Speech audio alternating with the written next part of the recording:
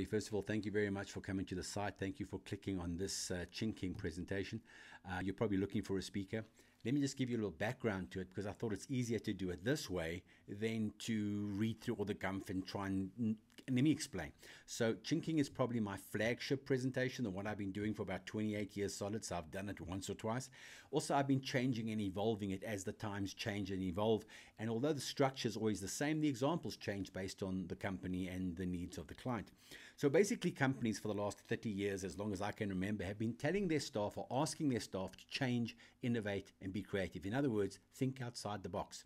So because they were saying think outside the box, it actually dovetailed nicely that I had a talk speaking to how we start out as originals, and those people who are over 50, we end up as carbon copies. Who remembers what a carbon copy is? We start out as originals and we end up as poor copies. It's almost like the old days when you try to take a tape cassette and then you replicated it and you kept replicating. At the end of the day, what comes out is not really original.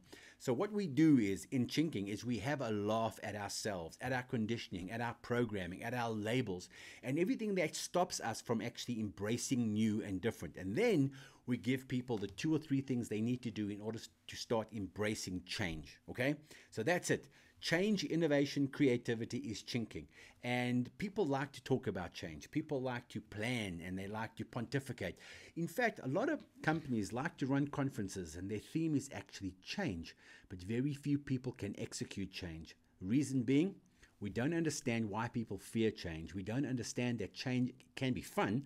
And more importantly, we are afraid because we try to change in the past. So, CHINKing, if you're going through any amount of change, and I don't think there's a single company in the world right now that's not going through change or shouldn't be going through change. Remember, if your company's not changing, it's dying. Got it? So change, innovation, creativity. Thanks for this. Click on the link, get hold of Sam and book me, and I'll be there to help inspire your team. And thanks for clicking. Thanks for visiting.